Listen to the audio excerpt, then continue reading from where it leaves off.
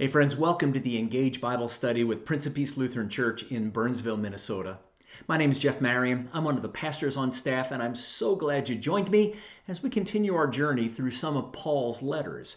Today we find ourselves in Paul's letter to the Colossians. But before we get into our study, just a couple of really quick announcements. If you're a part of the Prince of Peace community, you probably know by now that we have resumed on-campus worship. We're offering two identical services on Sunday mornings at 9 and 10:30. It's been so good to see people face to face. But we recognize that not everyone is ready to come back to on-campus worship, and that's just fine. We will continue to offer online worship, which will premiere on Sunday mornings at 9:45. And whenever you are ready to come back to campus, we would love to see you. And while it's hard to believe, Easter is just around the corner on Sunday, April the 4th. And we'll be offering services on Saturday night at 5:30 and on Easter Sunday at 8, 9:30, and 11 o'clock. Now, we're currently allowed to have about 500 people in the sanctuary per our governor's order. And we know that 9:30 will probably be the most popular of service times. So we're taking reservations for Easter worship. And if you can come to a service other than 9:30, that would be spectacular, making room for all of our guests. You'll find more information on our website, and you will be able to register for Easter worship beginning the week of March the 15th. And of course, we will premiere Easter worship online on Sunday morning at 9:45. All right, enough of the in-house announcements. Let's get to our study. Paul wrote this letter to the Colossians, a young church that would be located now in modern Turkey. But Paul didn't plant this church. In fact, we're not even sure Paul had ever been in Colossae. But he learned about the congregation from a man named Epaphras and learned some of the struggles that they were facing as a faith community. And since Paul loved all in the church, he wrote this letter to these Christians to encourage them and to strengthen them. Now, by reading Paul's letter carefully, we can do a little reverse detective work and determine what some of the struggles are that they were facing. It seems that the Gentiles, that is, the non-Jewish Christians in this community, were wrestling with whether Jesus was different or merely one in the pantheon of Greek gods, one of many gods. Which is why Paul writes so eloquently about Jesus in this letter, talking about him as the one who existed before creation, the one who now sits at the right hand of God above all others. It also appears that the Jewish members of this Colossian church were struggling with the same question that the Galatian Christians were, that is, the place of the law. Do Jewish Christians or all Christians need to follow the Jewish law in order to be right with God? And Paul emphatically says no. The law is good and it guides us in daily life, but it is not a means of being in relationship with God. That's a matter of grace and faith alone.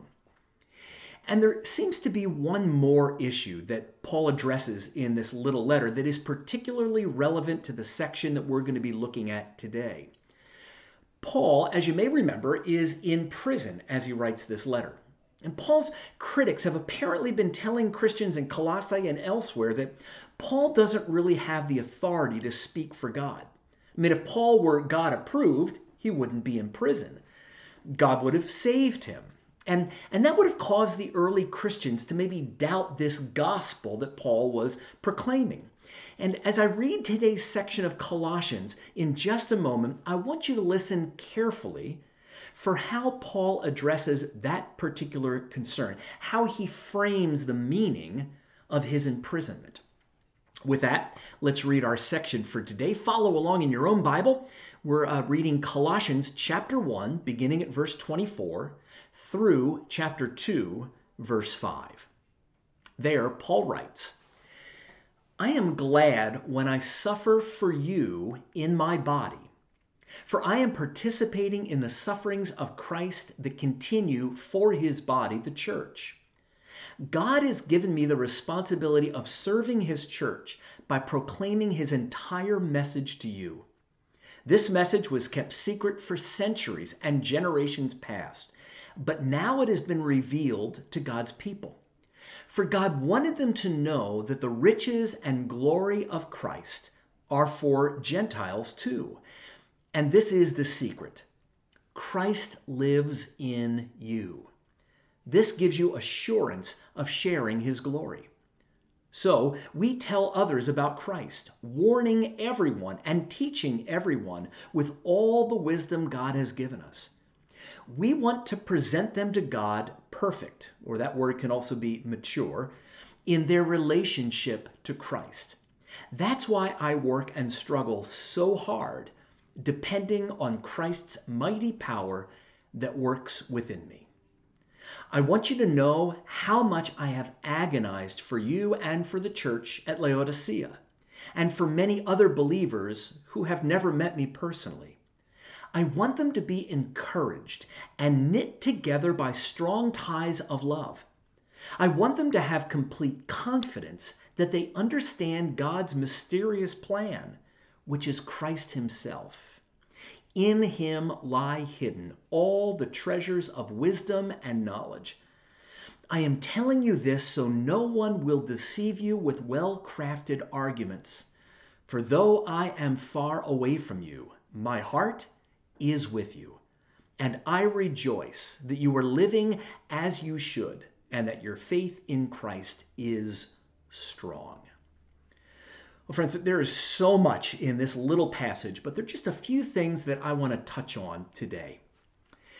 Paul wants the Colossian Christians to know that he isn't in prison and suffering because he's foolish or reckless, nor is he in prison because God has abandoned him or is somehow punishing him.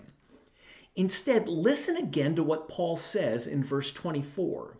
He says, I am glad when I suffer for you in my body, for I am participating in the sufferings of Christ that continue for his body, the church.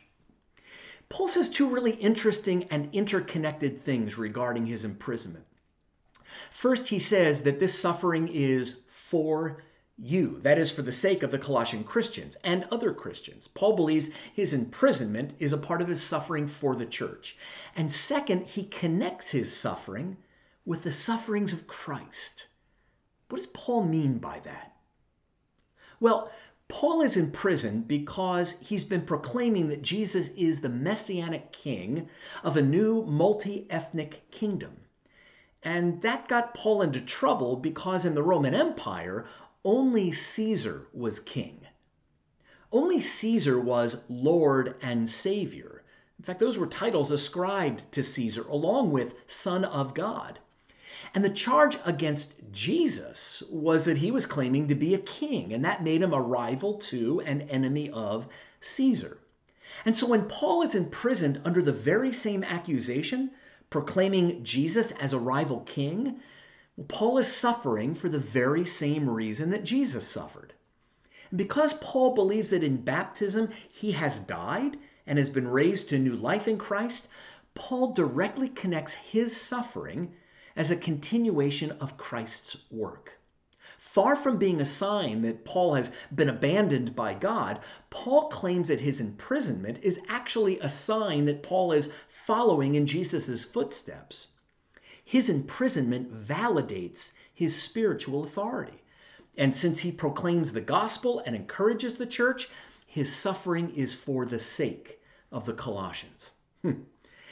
Now, before I address a second important issue in this section of Paul's letter, I want to draw an important distinction between Jesus and Christ. Christ, of course, wasn't Jesus' last name. It's actually a title. It's the Greek equivalent of the Hebrew word Messiah, which means anointed one or chosen one. Jesus was a man who was born and who died. And during his life, Paul says, the fullness of God dwelt within him. That is to say, Jesus was the fullest and clearest visible manifestation of the invisible God. And because Jesus was a man and chose the limits of humanity, he chose to be bound by time and space and gravity and the laws like the rest of us. Christ, on the other hand, according to Paul, existed before creation. In fact, Paul says Our creedal statements affirm that all things were created through Christ. All things were not created through Jesus. They were created through Christ. And after Jesus died and was raised to new life, he was no longer just a man.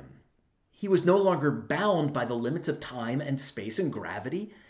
The one who existed after the resurrection is the pre-existing Christ. So you'll notice that when Paul talks about the post-resurrection presence, he rarely talks about Jesus. He talks about the Christ. And that leads to the second thing that I'd like to highlight in today's reading. Did you catch what Paul said was the mystery, the secret that God revealed through the gospel? Listen to it again. Paul writes, "And this is the secret. Christ lives in you." Notice Paul doesn't say that the big secret, the big news here is that when you die, you're going to go to heaven, although that's true. The big news, according to Paul, is that Christ lives in you. And again, notice he doesn't say that Jesus lives in you. Christ lives in you. The one through whom all things were made lives in you. And the you in this verse is plural. Paul is referring to us together as the body of Christ. And the implications of this secret are really quite profound. To understand the fullness of what Paul means, we need to understand it from a Jewish perspective. You see, the presence and the glory of God first dwelled in the temple. It was a sign to the Israelites that God's presence was with them.